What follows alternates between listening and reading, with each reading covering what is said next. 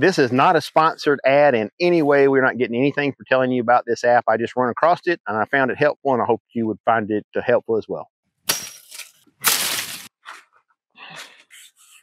And the water is just digging you some steps, and this is wet.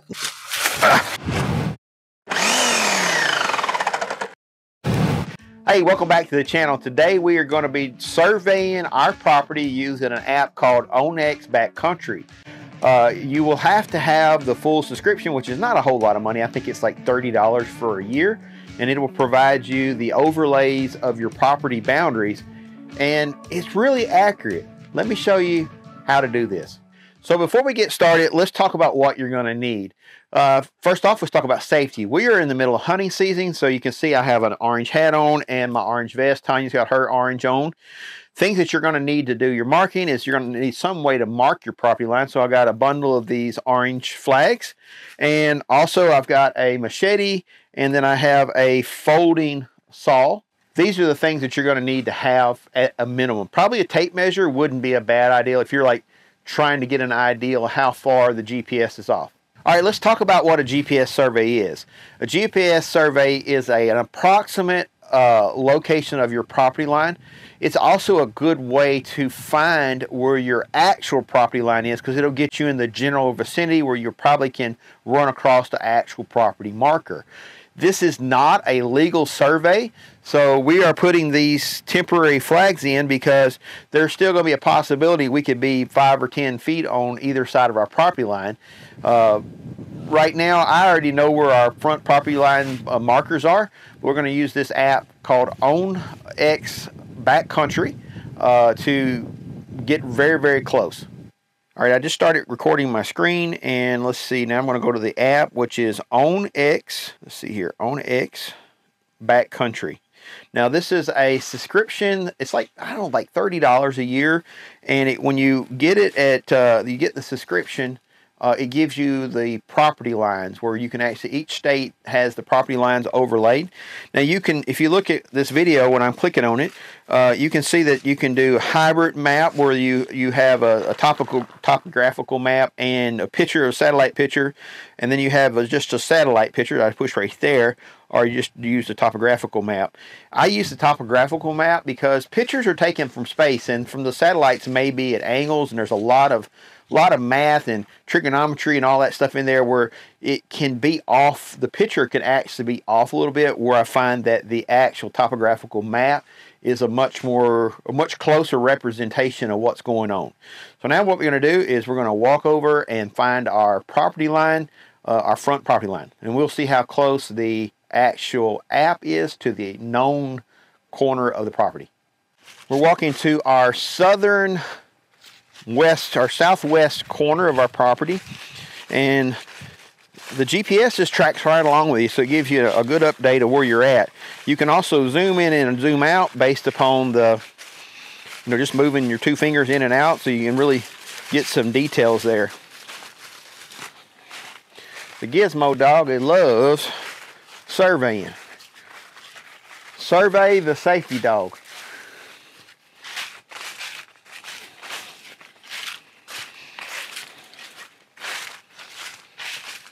So now we're looking at the app, and we are standing right directly on top. The app's got me within about, within about 3 or 4 feet of the actual pin. This is not the pin, but you look right here at the ground. The actual survey pin is in the ground right there. So we'll go ahead and put our little orange flag up, and that is our southwest corner. Yes.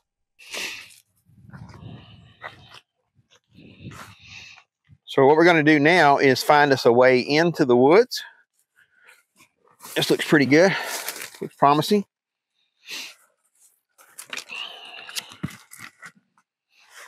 And I think I'm going to do my first little bit of hacking here.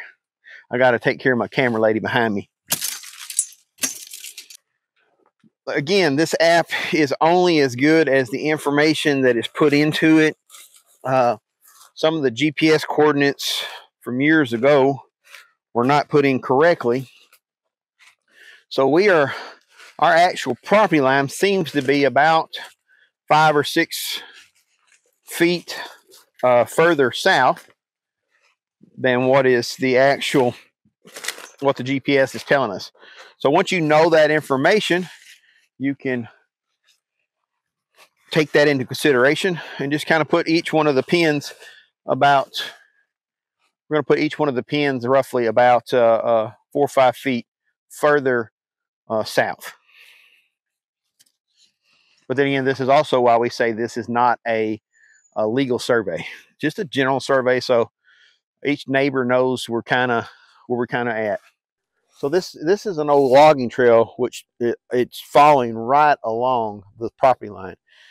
So I knew this was going to be the case because when they cut the timber, they obviously couldn't go over onto the neighbor's property. So this logging trail stayed right on the edge of the property. Now we're about probably halfway to the end of the property line. It's swampier back here. Trying to get Tanya a way to walk through here. I'm going to take the mulcher and come through here and follow that trail down. So right here this is showing accurate right here. So I'm still accurate. I'm showing within just a few feet of. Actually, it's actually, once I settle in, let it settle in. When you want to put a marker down, it's best just to turn your phone up. And obviously, I got these little metal stakes. You don't want to be by the metal stakes. And let it settle. And once you let it settle, that's where you put your marker at. And we're within just a few feet of our property line right here. So like I said, I'm showing that the GPS is about probably 5 feet off of accurate. And we're on our neighbor's property now.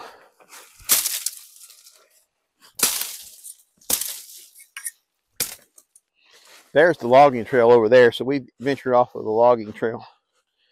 Let me get us back onto the logging trail. Okay, it looks like, Tanya, it might be easier to walk around on our neighbor's property. I got another flag over I put the other day, so yeah, I remember this now. So it is going to be easier. There's a ravine over here on this side. That's why I went this way last time we were out here. This washout right here.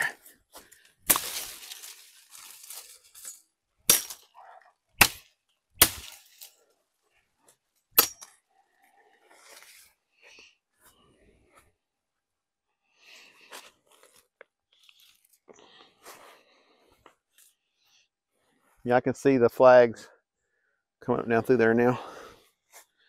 And there's the flags that I put up earlier.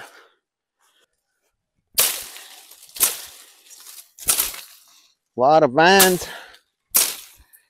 We get down here to the creek. This is our first creek. It's all fresh water, runs out of this creek. This is one of 2 creeks. This is the smaller one. These run year round. So whether it is a drought or not, there's always water here. So the animals always come to this location. One of Gizmo's favorite places because, yeah, this is his water break.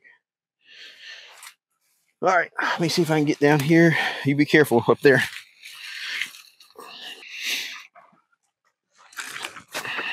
It's solid. It's a little stuff on top. It's just water. You got mud boots on. All right, so you can look down at the phone here. Hang on. Come on, Gizmo. He don't care. The phone, we're right on the property line. We're just a hair to the south of this property line, and that's right in line with. We know this line is approximately 5 feet off, so we're just tracking it. Again, you want to, before you put a stake down or a marker down, you want to get really still and just make sure, if you'll notice the little marker there has got stable right there, the little blue dot. All right, so I'm going to put one more right here. Oh, there's mud right there.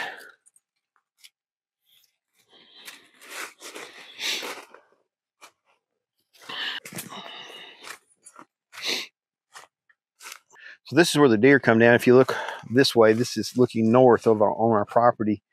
There are a pretty good way for our. We're a good ways from my deer viewing area, but this is they track this way and they go up into this hollow and bed down for the night. Yeah, I think that's a beech. It's a beech or birch. I can't even remember which one's which. Yeah, I think it's a birch. They can't hear you, babe. You don't have the mic on.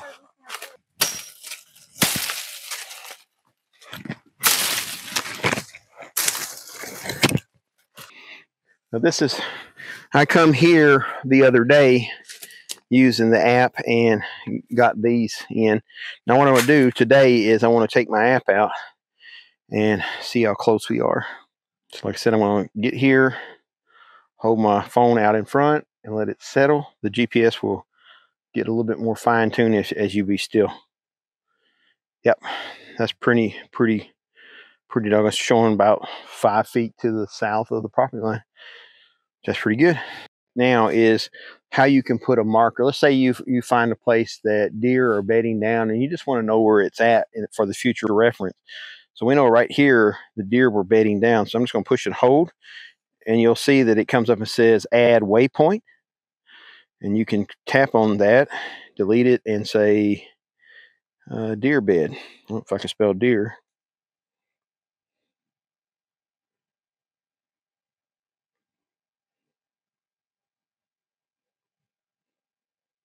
Push save, and when you click on this next time, it'll come up and say deer bed down site. So you can always come back and find that location if you're ever looking for it. If you want to ever delete one, you just click on the actual marker and you'll scroll across to the right, push delete, and then it's gone.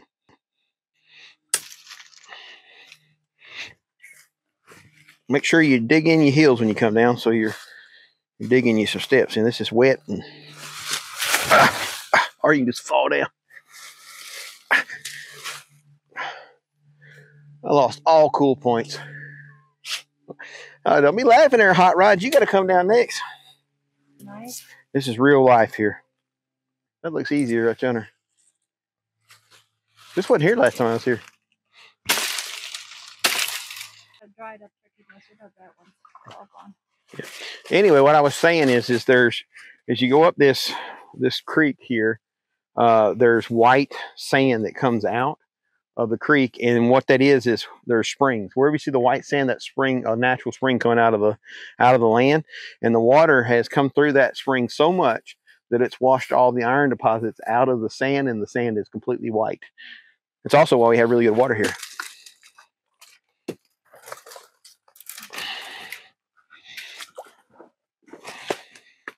Probably better go this way. Try not to stab myself with the knife as I go up. Really? All right, hold up right there. I'm going to cut this vine out of our way.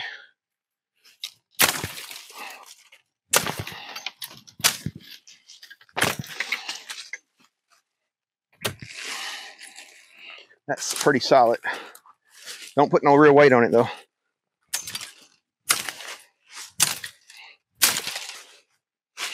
All right, so let's see where we're at. We are, but we're still in our woods, and we've wandered over to the more towards the north. Yeah, so our property line is further that way. I see a flag that I put up here last time. So our property goes right up here to that fence.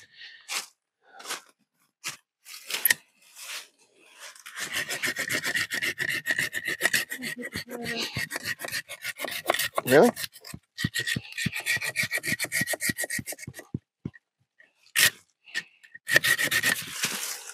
Your ideal and my ideal are forever. All right, so this is my best guess based upon the map. Let me go ahead and start recording the screen here so you guys can see where we're at. we know that the property lines are not exactly right on the map. So they're 5 or 6 feet off. Here's the fence. And when you look at the property fence, it tells us that our lines meet somewhere right in here. So our next door neighbor's property line comes from back that way up to here. And then our property goes out this way. And what I did is I found if you look, there is a piece of fence right here. Right here's this fence, and that fence goes out through there, and we'll pick that up along the way. And we know the fence is the original property line. So that also tells me that these flags are in the right place. To the east is somebody else's property, and then our property is to the west of this line now. Now, if we come in here with the mulcher, we would find that fence somewhere right in here. So you can see here, this is some of the old metal fence. Well, they don't make fence like this anymore. This is probably, I bet it's 70, 80 years old. It's an old metal fence. This used to be the property line right here. And it goes down through here. Let's see, I got an orange marker right there. And so what that means is we are very close to the property line. Back in the days of early land, ownership, fences were pretty much the property line. That's how things were determined. When they actually come out and did surveys of the land, they followed whatever the fence was, because at that point in time, the fences were pretty much the agreed on property line. Okay, we are at the halfway point, and let me kind of talk why this is so important. Doing this survey has really helped us, and what I'm saying is we bought this property at the very beginning of this year. And once we paid for it, we literally have never been on this side of the property, because you had to go through a swampy area and that big ditch. And in the spring, there's a lot of water in that, a lot more than there is now. It's literally, you can't cross it. So we come over here with this app and we walked our property, and it turns out, you buy a piece of land, it says there's so many acres, whatever. It doesn't really translate into your mind of how much land you actually own. We get over here and we understand that we had a lot more usable land on this side of the property, on the east side of the property, than we realized. We got a lot bigger timber, and there's some places here that maybe we want to put another cabin over here at some time, but we definitely want some walking trails. And that's why this app is so cool, because you can you can find your property line. All right, this is a little bit more of that fence, so we know we're on the right track for sure. So this is an old logging trail we're back on, and it's just full of ferns, wild ferns. It's really pretty back here. Tanya's back here in the back, yelling about briars getting her. And let's pause right here and go across and look at the... All right, so this is what I was talking about earlier. We can get to this portion with a tractor on that side. But if you look, this is like a... probably a 12, 13 foot ravine or ditch. It's a ditch is what it is, or not a ditch, but a creek that runs year round. Freshwater creek. And this is probably one of the most narrow spots on it for putting a bridge across here so we can get a tractor. So this has got to happen before we can get a tractor to this side of the property. I'm going to go ahead and make some markers right here so we know this is where we're looking for the bridge.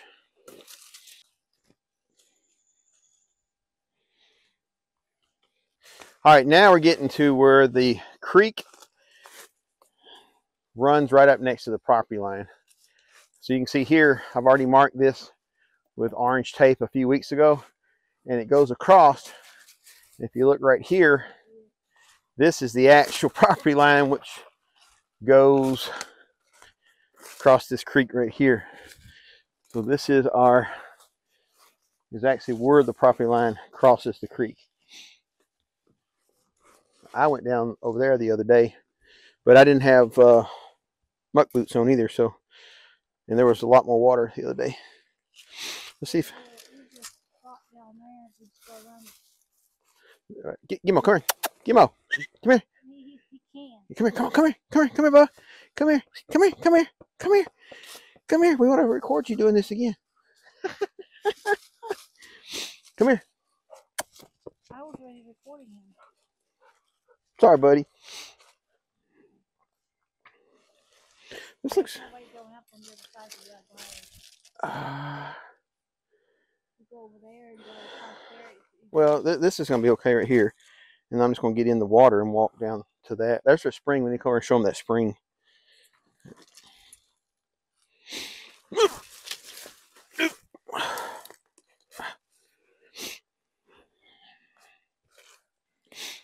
Yeah, that's not bad at all right here.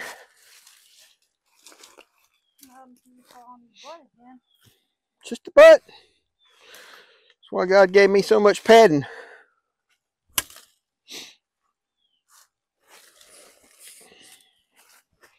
So this is hard. It's hard pan here. It's water, but it's solid as can be. It's got sand. It's got a sand bottom. So come on out over here and I'll show you that spring I was talking about. Gizmo, you knocked the flag down, doofus. Can you put the flag back up?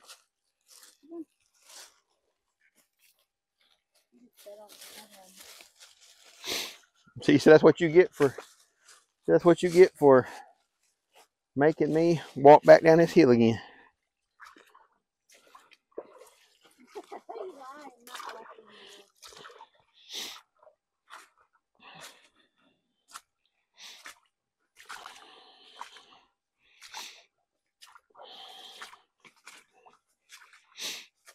So right here, you'll start seeing this white sand.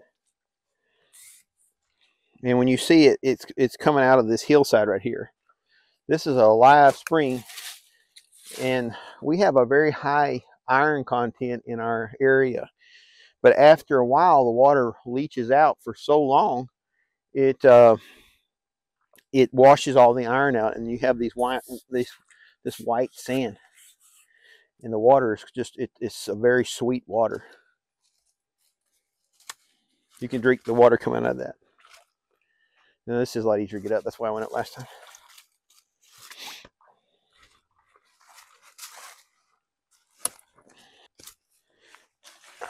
Whew. All right. We're almost to the corner of our property. You need a hand? Careful on that vine there. It might pull out on you. All right, according to the GPS, this portion right here, I'm going to put 3 or 4 flags right here. This is our corner.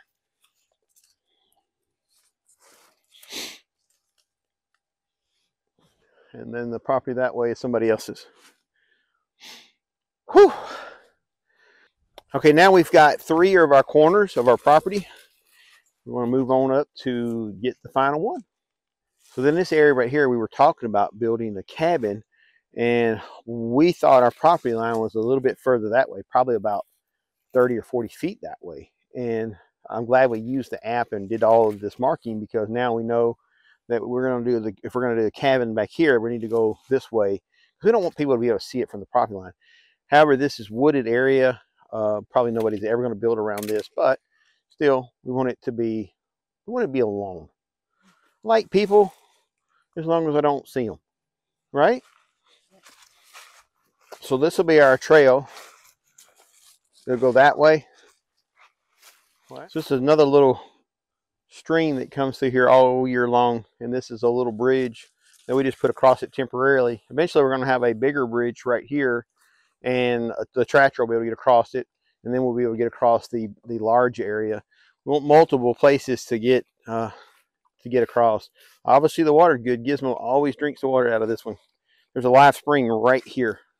You start seeing some of the sand popping up right there. So there's a live spring right there.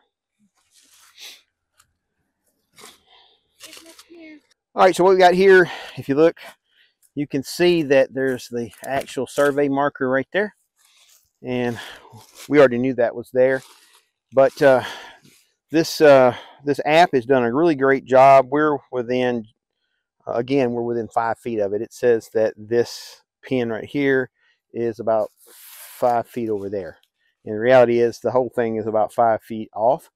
and it's going to be different from your location to our location based upon satellites, how the maps information was put in. There's so many variables. So some people have said that, you know, this might be 10 or 15 feet off. In our case, all of the markers, that known markers, have been within, you know, 5 feet of the actual marker. So that's really pretty accurate.